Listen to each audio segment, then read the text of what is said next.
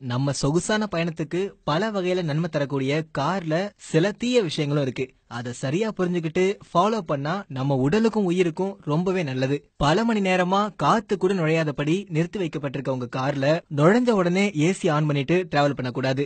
நம்ம காருக்குள்ள தீய ரசாயனத்தை உருவாக்கக்கூடிய டேஷ்போர்ட், சோஃபா, ஏர் ஃப்ரெஷ்னர் மற்றும் பிளாஸ்டிக் ஹீட் ஆகி வரக்கூடிய அசுத்த வாயு உயிர்கொல்லி நோயான கேன்சர் வர்றதுக்கு ஒரு முக்கியமான காரணமா இருக்கு. குறிப்பா காருக்குள்ள இருந்து வரக்கூடிய பென்சின் கேஸ் மனிதரோட எலும்புகளை படிப்படியா வலுவிழக்க செய்யும். இந்த மாதிரி காத்து கூட உள்ள நுழையாதபடி லாக் பண்ணிருக்க காரோட கதவை திறந்து உள்ள போகும்போது பென்சின்ல இருக்கக்கூடிய density, boiling point, melting point மூலமா வரக்கூடிய விஷ வாயு நம்ம சுவாசிக்கும் போது நம்ம உடம்புக்குள்ள போய் வெள்ளை அணுக்களை குறைச்சு ரத்த சோகை ஏற்பட்டு இதன் மூலமா குழந்தை பெத்துக்கக்கூடிய எபிலிட்டியை கூட குறைக்கிறதுக்கான வாய்ப்புகள் இருக்கு.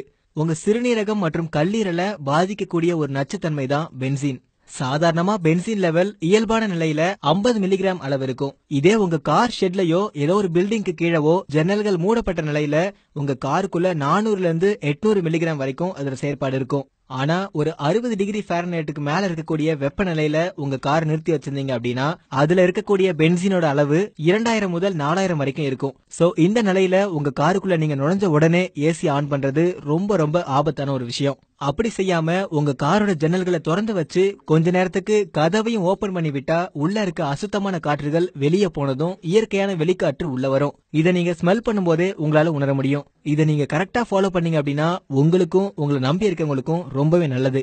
ஏன்னா இன்னைக்கு நம்ம ஊர்ல கார் இல்லாத ஃபேமிலியே ரொம்ப கம்மின்னு தான் சொல்லணும். சோ கார் யூஸ் பண்ற ஒவ்வொருத்தரும் இதை மறக்காம ஃபாலோ பண்ணுங்க.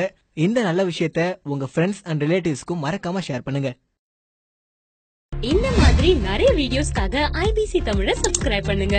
நாங்க போடுற ஒவ்வொரு வீடியோவையும் நீங்க மிஸ் பண்ணாம பாக்கணுமா? அப்போ கீழ இருக்க பெல் பட்டனை மறக்காம கிளிக் பண்ணுங்க.